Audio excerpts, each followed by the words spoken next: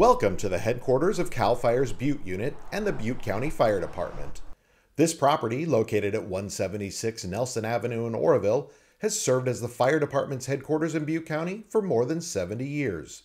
While the location is familiar, the facility is brand new, with 8 buildings covering nearly 45,000 square feet of space. Join us for a look inside at some of the highlights.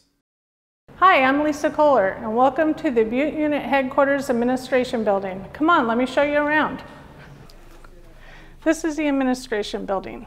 It includes 33 offices, which include our Chief Executive Officers, our training officers, and our administration staff. In addition to office space, the 10,100 square foot building has a reception area, a mailroom, and a well-appointed break room. The building also contains this conference room that can seat up to 12 people for executive staff meetings or whatever else we need it for. And there's one more room in the administration building that deserves a closer look. I'm Jason Dyer. I'm the Butte Unit Training Bureau Battalion Chief, and I'm here to introduce you to our new training room. This training room gives us the ability to split it into 2 separate classrooms, so we can run 2 classes simultaneously, or we can utilize the room as a single larger classroom. The training room has 3 smart boards. These smart boards allow us to interact with one another on the screen and also run scenarios with some of our cooperators and our partners. This room is also used for meetings in addition to just classes. The maximum capacity comfortably is about 50 students. My name's Adam. I'm one of the fire apparatus engineers assigned here at Station 63 at Butte Unit Headquarters. And this is our apparatus bay where we keep all 3 of our engines. Here at the station we have two wildland engines and 1 Schedule A engine that serves the local community. And here's the actual station itself. We'll come on in here. So in here is our dining hall and our kitchen. This is where we cook meals and eat together. We all sit together and we'll come up with a plan in the morning for training for the day. Kitchen, where we prep all our food, store everything, our pantry. Kitchen's brand new, so it's pretty nice to have a big kitchen to cook in. And then over here is our day room, where we do some rest and relaxation, catch up on some news, or in the evening times, you know, we'll hang out together. Down this hall is our barracks, and it's a different plan than what we had before. Before we had an open barracks where, you know, it was wide open. This new floor plan now is more of like a hotel. So this is our outdoor patio barbecue area out here. We come out here and hang out when the evening is nice and cool, and we can bring families out here and spend time with them here. So in here is our workout area.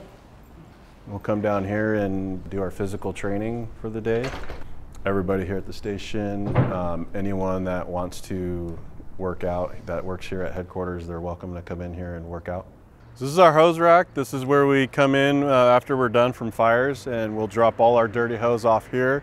We'll wash it here, let it dry, and when it's ready to be put back in service, we'll roll it up and put it back in the hose rack. And here is our hose room. Right here in the corner is our air cylinders that we wear on our breathing apparatus for fires, and our oxygen bottles for medical aids. Back here is our fire cache, where we keep extra nozzles and appliances for the fire engines.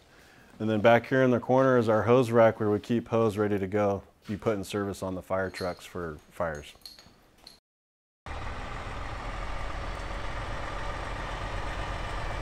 Transport 2140 and its accompanying dozer also reside here. The large doors of the 1,700 square foot dozer shed allow the rig to be housed indoors while providing quick access in and out.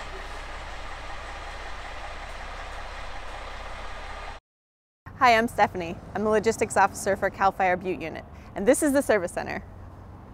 The 10,000 square foot service center serves as the main point of entry for all shipments coming into our headquarters. I'm responsible for the procurement and distribution of necessary supplies and equipment to 21 career fire stations, as well as volunteer stations throughout Butte County. I also support the needs of firefighting personnel at all types of emergencies. My name is Craig Sanderson. I'm the forestry equipment manager here in the Butte unit. I've been doing this now for 12 years. This is the new state-of-the-art auto shop at the headquarters facility. We can comfortably get 6 engines in here at the same time, work on them. As you can see behind me here, we have these portable hoists. We have 3 sets of these hoists that we're able to lift the engines up in the air. We also have a 10,000-pound crane that we're now able to do engine swaps. We can pull the whole engine out of a truck and replace it. We have overhead lube racks where we have our oils and greases coming in from outside in bulk storage, so we no more have roll around stuff. We also have over here in the last bay plates in the floor that we're able to unload dozers off of the trailer right in the shop underneath the crane to be able to do all that heavy work. We have a welding room and we have all of our machine stuff out there. This is probably the best shop that I've ever worked in my career as a mechanic. Hello, my name is Rick Manson, Battalion Chief of the Oroville Emergency Command Center. Today we'll give you a quick tour of kind of how the program works in here. We are responsible for all of the 911 calls that are related to emergency responses from the fire department. Fire rescue, what is the address of the emergency? So as you can see here, we have numerous screens. It appears to be probably a little bit more complicated than it is. We have a CAD program that deals with all the dispatching. We have a phone system. We have a support computer that goes along with that, and a map. We process about 15,500 calls a year, roughly. Of the numerous calls that we receive, we respond to various degrees of emergencies, whether it be someone needing help up, or all the way to hazardous material spill or a water rescue. All those calls are processed through here and dispatched accordingly. We have numerous screens up on the wall, and those are all tied to the alert wildfire cameras, where we have the ability to zoom in and look at some of the landscape and identify smokes or get some intel on what we may be receiving as far as a 911 call. The ECC itself is also the hub for all of the radio and communications equipment for the entire unit. So we're responsible for all the handheld radios, all the mobile radios, the repeater sites that sit up on mountaintops, and the infrastructure there. In the center of the room, you'll see the roto cube, and that is just a manual tracking of all the resources we have in the county are assigned to different various emergency incidents. So as you can see, what seems to be very complicated is actually a very smooth process based on the folks we have working in here. They do a great job creating that first contact with the public during their time of need. Thank you for joining us on this video tour of our new headquarters. We appreciate the support of everyone in Butte County and look forward to using this facility to serve you for the next 70 years.